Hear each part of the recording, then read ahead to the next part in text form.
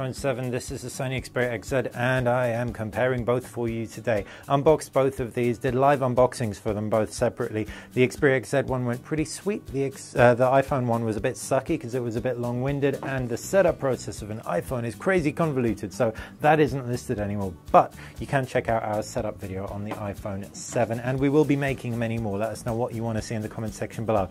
Back to the comparison. Flagship, smaller of the two flagships at the moment though. The iPhone 7 Plus is on its way to us, but in the meantime, these two stack up pretty comparably. 5.2 inches of display versus 4.7. Full HD resolution versus a weird resolution 750 by 1334, resulting in about 326 pixels per inch. That means the Xperia XZ is the sharper of the two. Full HD means 424 pixels per inch or thereabouts. You've also got front-firing stereo speakers, IP68 water resistance versus IP67, so slightly more hardy to the elements, but both will be able to take a couple of splashes, a first for iPhones. Around the back you can also see you've got the cameras, 23 megapixels versus 12 megapixels. What you also have is a camera bump, so bringing the iPhone closer into frame. Apple hasn't been able to shave that off, which might irk some people when it comes to design, but they say it's going to be worth it because the optics of the new iPhone camera are pretty stupendous. I've taken some samples across both, and I will dive into them a little bit later. What do you think of the design? Which do you prefer? I have big hands. I quite like how curvaceous the sides of the Sony Xperia XZ are. Its new design language, the flat base, the Alkaleido metal body, all looks and feels sweet. Super bezel heavy up top and bottom, and so is the iPhone, so there's nothing really in it in that respect. The iPhone's just a more curvaceous, more elegant device in terms of it'll be better for smaller hands in particular. As far as key ports go, lightning connector down at the base, and that obviously replaces the headphone jack. Not just like replaces, but there is no headphone jack. The USB Type-C is at the base of the Xperia XZ, whereas you've got the headphone jack up at the top, as you can see. Right hand side you've got a fingerprint scanner / power button. You've got volume and buttons and a physical camera key, while to the left hand side is where you've got the SIM card slot and micro SD card slot for expandable storage, 32 gigabytes onboard storage on this thing. Now onto the iPhone, and you've got power button on the right hand side. Left hand side you've got all the other buttons and a toggle. Up at the top, nothing of note whatsoever, and like we said, around the back we've already seen that camera. So I really like the additional memory that Apple is giving you. You can pick it up in 32 gigabytes. 32 gigabytes though will be too little, guys. Opt for the 128 gigabyte one. Otherwise you will probably fill your phone up in no time flat. I've filled up my Sony pretty much after around under 24 hours with it, which is pretty crazy stuff. Thank goodness for that micro SD card slot. They run different operating systems inside. They have Android and iOS. iOS on the iPhone, it's iOS 10, so it is the latest version. You can see to the left hand side you have a kind of Google Now type experience. To the left hand side of both devices, in fact, you have a Google Now type experience. Pull down from the top, you've got a notification shade. Can swipe notifications out of the way on both devices. So there are a lot more overlaps than there have ever been between Android and iOS before, but iOS still maintains that quick toggle element at the base, whereas Android has all your quick toggles at the top. There's another interesting point of note. The home button on the iPhone 7 isn't a physical clicky click button anymore. Oh no, it is in fact a haptic feedback button, which I have still not gotten to grips with. I've, as you can see, set up this phone. I've thrown a whole load of my applications on here, but so far I'm kind of missing my click feedback physical button, and you do indeed have a physical button on the Sony Xperia XZ. As you can see, another nice element, the XZ does give you the option of the UI being landscape or portrait in the home screen.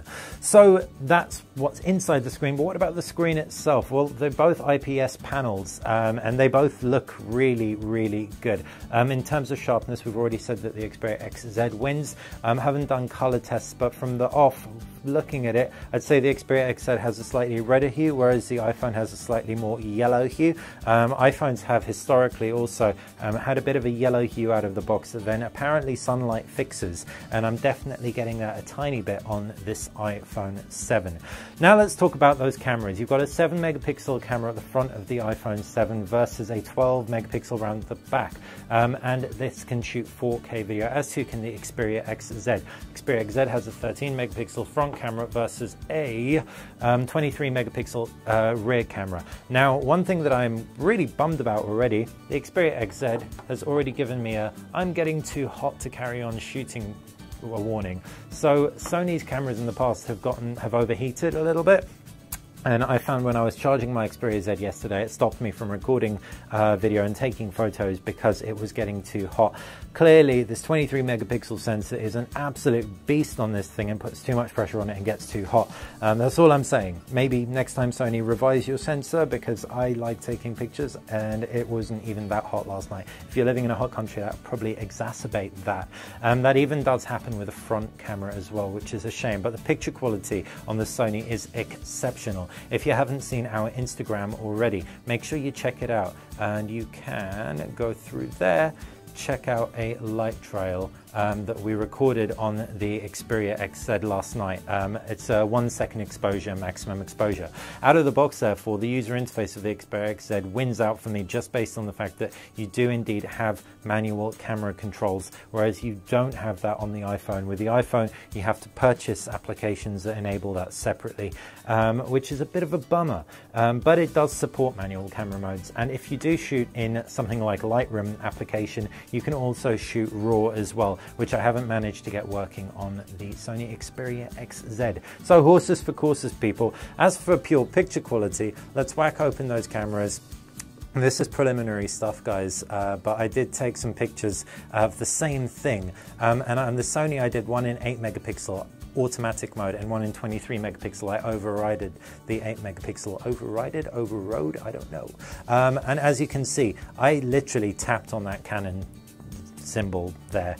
So this is the 8 megapixel version, and unfortunately the iPhone, for Sony that is, the iPhone is way better in that specific instance. I can actually read the text here, whereas that, it hasn't really discerned anything between the blues and the writing. Bringing it into frame, you can also see that the coloration on the iPhone is more accurate as well.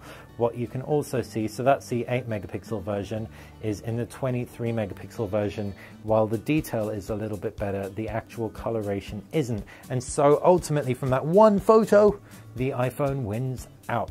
Moving over to some low light stuff.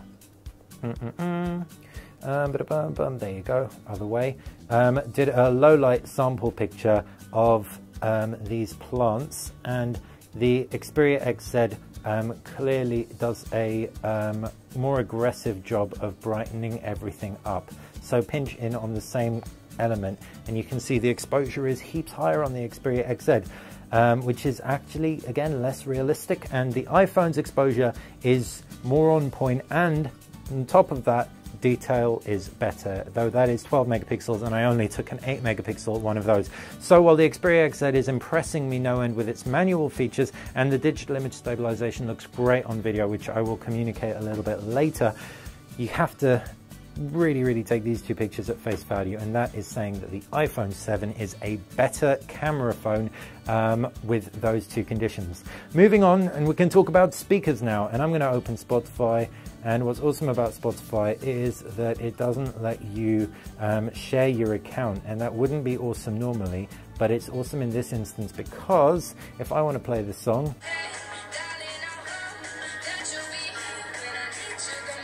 I can flip straight over to that one. Now, I've got the microphone clipped to me so you can hear me. This is kind of a secondary consideration, having like speaker comparison. So I'll do a separate video where I use a better microphone, but what I'm going to do now is going to just measure the audio levels. We've got dual speakers on both of these devices, so it should give you something nice and comprehensive, and two very competitive, similarly spec'd speakers.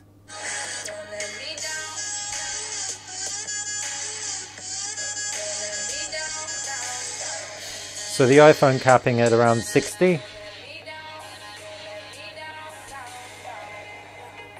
and the Xperia XZ capping at around 55. And just to illustrate, these are at maximum volume. So that shows that the iPhone is also louder. As far as the quality goes, the iPhone seemed a tiny bit tinnier, but not much. I actually really was impressed by the sound of the iPhone. So what Apple has clearly done is pump this little guy full of sound. I'm really curious to see whether or not the iPhone 7 Plus is going to sound better than that. But ultimately, that has been a mammoth comparison between these two, because I've jumped in quite deep diving to speakers and the camera, and that really leaves very little else aside from just reeling off the rest of the specs. 3 gig of RAM versus 2 gig of RAM, a Snapdragon 820 under the hood versus A10 Fusion processor from Apple, and quad-core versus octa-core, and the batteries are different capacities. You've got around 1,000 more milliamps in the Xperia XZ versus the iPhone 7, but the iPhone 7 has a good few more milliamps than its predecessor, so hopefully will last you guys a day. I got the Xperia XZ out of charge this morning at around 5:30 a.m. And it was kind of at like 30% battery by about 1 p.m. I was using it quite heavily though, so that's not representative. That shouldn't give you an overview of how it would react in the real world. I'm obviously reviewing it at the moment. I'd anticipate I could get a comfortable day out of the Xperia Z based on my usage thus far and screen on time. But watch this space. I'll be reviewing the Xperia XZ, I'll be reviewing the iPhone 7, and I'll be able to talk about stuff more affirmatively. But if you've got any questions about anything that I have or haven't covered, fire them in the comments section below. Obviously, if you like this video, make sure you click that like button, like the channel, subscribe. It's how you're going to stay on top of everything that we do here at BTech, and when you subscribe, it helps us out massively.